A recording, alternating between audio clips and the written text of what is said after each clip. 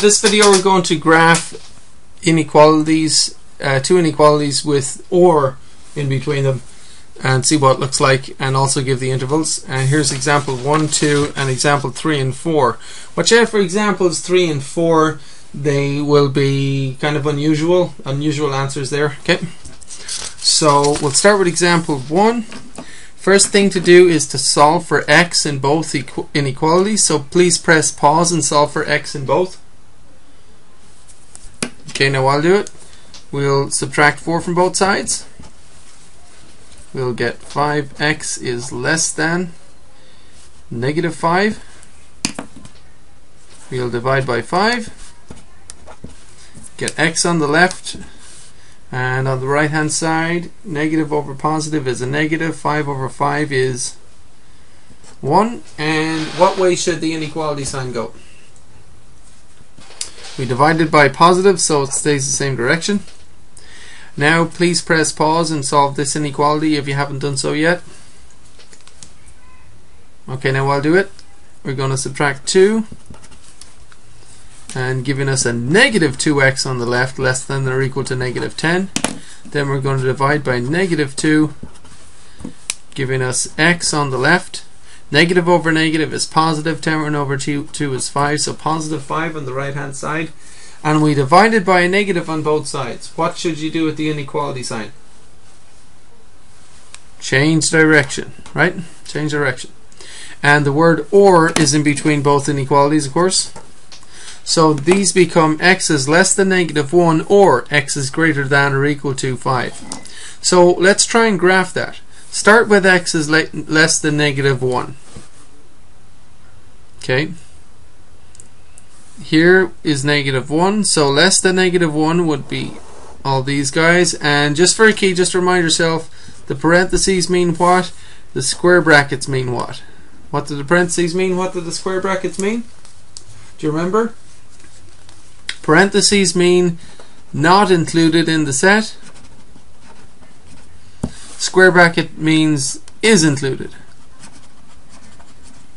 Okay, so that's why we have a parenthesis here, because it's just less than negative 1. X is greater than or equal to 5 would be the number 6, 7, 8, 9, and even 5 as well, and everything in between. So these are the two inequalities. But what does or mean? Or means that the numbers need to be satisfying this or this. For example, negative 3 satisfies this one. Negative 3 is less than negative 1. So that's okay. That's part of the solution. Negative 2 satisfies this one. That's part of the solution. Everything in this inequality, in this set, is part of the solution.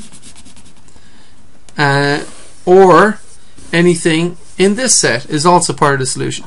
Okay, so or means the numbers have to be either in this set or this one. Okay, and so the answer is both graphs together. Okay, and of course this one goes from negative 1 all the way down to negative infinity. This one goes from 5 all the way up to positive infinity. Okay, so when we go to give the interval for these two, there's going to be two intervals. One interval for this graph and another interval, min max, for this one, because we have, you know, two graphs as part of the answer. So give the interval for this graph. Press pause and do that. For this graph, it goes from negative 1 all the way down to negative infinity. And a lot of people make a mistake on this interval. What is the minimum in this set? What is the minimum number in this set? The minimum is negative infinity. Okay. The maximum is negative 1. Negative 1 is more than negative infinity. Now you can never get to infinity, so that always has a parenthesis, and negative 1 is not included, so that is a parenthesis. And for the interval for this guy, the minimum value is 5 and the maximum value is positive infinity.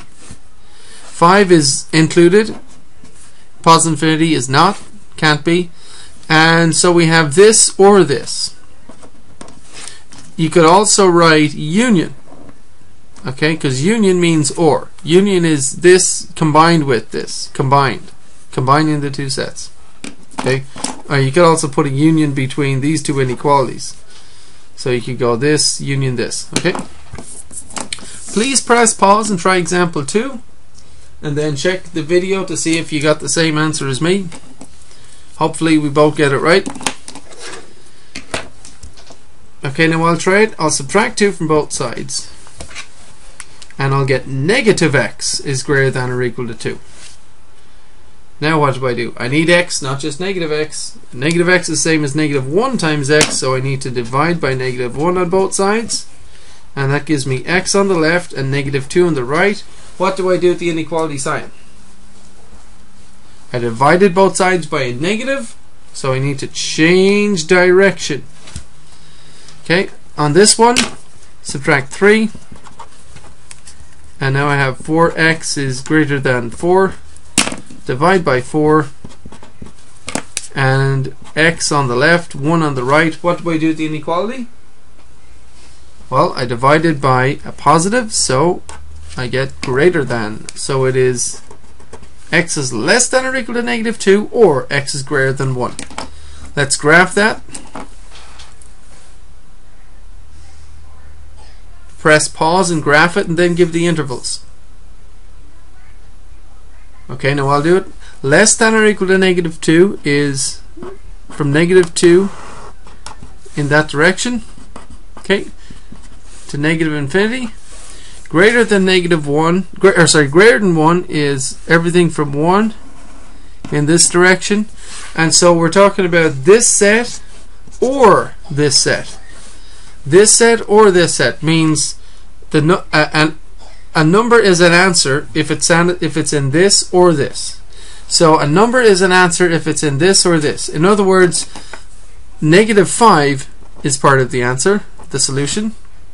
3 is part of the solution. Negative 5 is just in this set. That's fine, because the numbers just have to be in this one or this one, right? 3 is greater than 1. 3 is in this set. It's not in this one, but that's okay. You just have to have your answers in either in this inequality in this set, or satisfying this inequality in this set. So the answer is both of these graphs combined, not 0, for example, or negative 1, or 1/2. That is not part of the answer. 1/2 is not in either one. Okay, so please press pause now and give your intervals. For this answer we'll have 2 intervals, right, because we've got 2 graphs combined. Okay, so give the interval for this graph. Press pause and give the interval for this graph if you haven't got it yet. The minimum number is not negative 2. The minimum is actually negative infinity. The minimum is always on the left, the max is on the right. Okay, the maximum is negative 2. Negative 2 is included, negative infinity is not. And this graph goes from 1 all the way up to positive infinity, or towards positive infinity. So min is 1, max positive infinity. Infinity is never included, and 1 is not included either, because we have x is greater than 1, not included, right? And both of these intervals need to be combined as as to give the answer. So it is this or this, also represented by union. If I join these together, that's the answer. And I could also put a union sign between these two inequalities. Okay.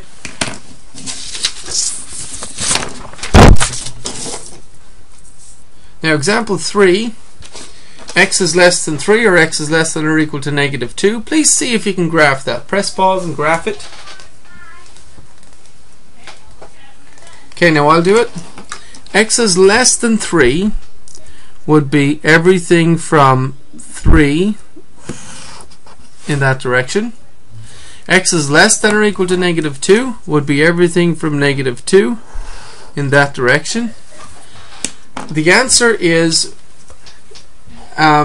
numbers which satisfy this inequality or this inequality.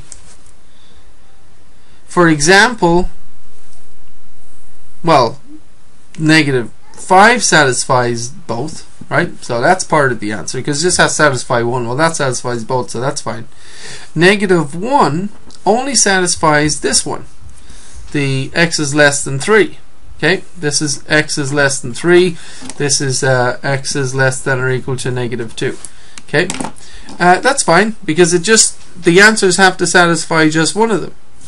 The number 1 just satisfies x is less than 3. That's okay. That's part of the answer. Everything up until 3 is part of the answer. But the likes, and so basically what I'm trying to say is, if you take everything from 3 down, all of these numbers satisfy either this inequality or this inequality. So and this goes all the way to -infinity. Okay, so this goes from 3 to -infinity. So the answer as an inequality, in fact, is x is less than 3. Okay, and of course as an interval, that is from -infinity to 3.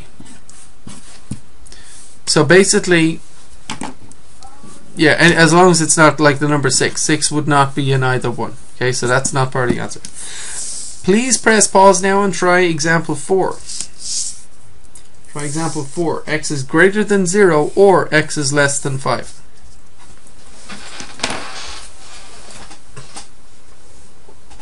Okay, no, I'll do it. X is greater than 0. All these numbers. Okay, all numbers x greater than 0. X is less than 5. All these numbers from 5 down.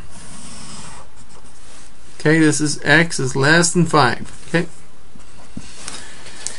What numbers satisfy this or this? Let's see. -2 only satisfies x is less than 5. So -2 is part of the answer. -5 only satisfies this one. So -5 is part of the answer. All these numbers are part of the answer. 1 satisfies x is less than 5, so that's part of the answer, and it happens to satisfy this one too. That's okay. And so does 3, for example. So all these numbers still work, right? If you take the number 5, 5 is not part of this answer, but it is part of this answer. 6 is not part of this, is not less than 5, but it is greater than 0, so it's part of this set. 7 is as well. In fact, all of these numbers up here are part of this set. These go to positive infinity, right? So you might have figured out what is the answer then. Look what I'm filling in on the line graph. What is the answer? The answer is, well, every number all the way to -infinity and all the way up to positive infinity. Can you give that as an interval? Min, comma, max. The answer as an interval would be from -infinity to positive infinity. Right? Or we could also write the answer as all numbers, all real numbers. Real numbers just means any number that's actually on a number line. So all numbers basically is the answer. Everything.